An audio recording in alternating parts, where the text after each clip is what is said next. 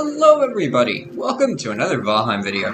Today we're going to be analyzing griefer behavior. I've been running a public server for almost 3 months, and this has given me loads of experience with griefers. I've had to immunize and update the server to protect it from their behavior. And we're on the server.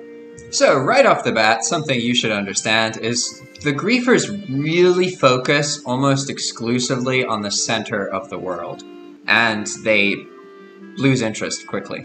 The first thing that people will do is just clear out any items you have in the server. So they'll look for things that you have, right? There's a chest right here, so they'll clear out all these and take everything. There's a chest here, right? They'll clear out all this stuff and take everything. They'll also reword signs. Their favorite is doing this.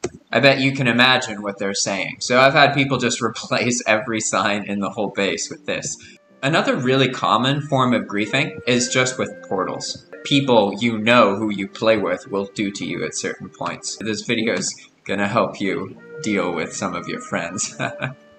Basically, it's really easy to abuse people with portals because you can just, like, this is a viewpoint, right? And if I go here, I go up here, and then everything's fine. You know, this is how it's supposed to work. The portal leads to a safe view spot that shows you sort of where you can go and gives you a tease of the different areas in the server, right? But imagine that this portal were a bit closer to the edge there and facing the other way. Well, I can show you exactly what would happen when I went into it. I would just simply fall down here. Oh.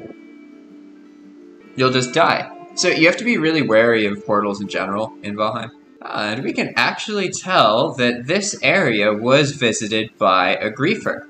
And the reason I know that is because the way things are destroyed. You see how these objects are floating? This is a line of things I made invincible. And this is a way that you can test when griefers join the server. Because they'll use items like the cheat sledge. And here we are, we're back at that arena from earlier. But now it's still intact. I'm going to show you exactly how they destroyed it. It's really annoyingly simple for them to do. They just need to log onto a different server, spawn this cheat sledge item that's already in the game, and then they can just join your server with it. They don't need to hack, they don't need to do anything. So they can just do this, and then boom. Everything just gets destroyed, and then it looks familiar, right? Because now what they have to do is go force delete, and then make something up, like 4, and this will actually delete everything. So there are ways that they can do it, but it's harder because they can't force delete on your server unless they actually are hacking and they're using a client that gives them admin privileges even if they're on their server. And that does exist. Anyone can just join your server on Valheim and have admin privileges. There's not really anything you can do aside from make sure that person is banned. It's all because of certain tools that exist. They can just download them and basically it means they can do whatever they want. The tools are more custom stuff. And they often have keyloggers and all this sort of thing, so you really shouldn't download them if you feel tempted. It's a bad idea. Another common griefing behavior is to just liquidate chests, and they'll take every single item. One of the simplest ways to protect yourself is to just get in the habit of hiding things. It really does wonders. Stuff like this, for example. There's a chest here. You can use it just normally, right? But you can't just get it. You can also spawn items in with certain dev commands, right? Like this chest here that someone's taken everything from. But these are much more obvious because they have really big hitboxes. So that's really not ideal. Let me show you a chest that's much, much better hidden. And basically, you go here, and then you have to look in this corner.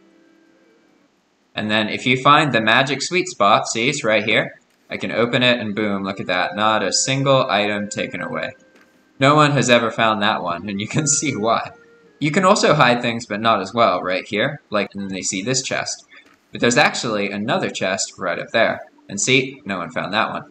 So, by hiding things pretty well, you'll be able to always have items around, even if someone joins the server. It just simply will take them too long to find every secret.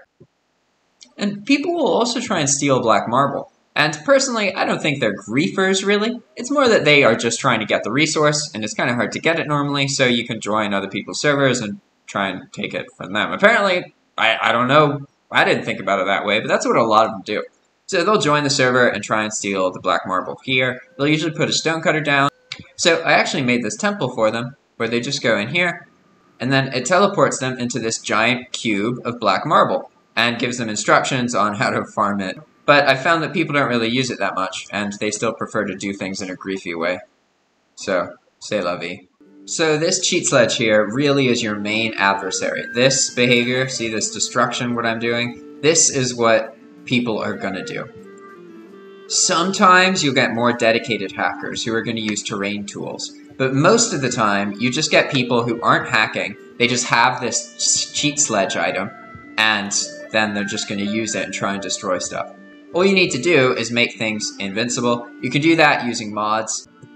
So here we are, assuming we're a hacker using dev commands, and we can get onto your server. They go and they find something that's really beautiful, that looks like you worked really hard on. And then they'll use a terrain reset tool, something like this. So people will do this, and they'll just cover all of your buildings in so much terrain, just like this, that there's no way for you to actually, like, fix it unless you have a backup. And that's what I hope you're motivated by in this video. You have to use backups. If you don't use backups, then inevitably this will happen at some point, and it has to happen for you to figure out who the guilty people are and ban them, so you have to use backups. That's really, really important. Another thing I've seen people do is they go around and they delete everything, usually in the center of the world, or to your base if you had a portal in the center of the world.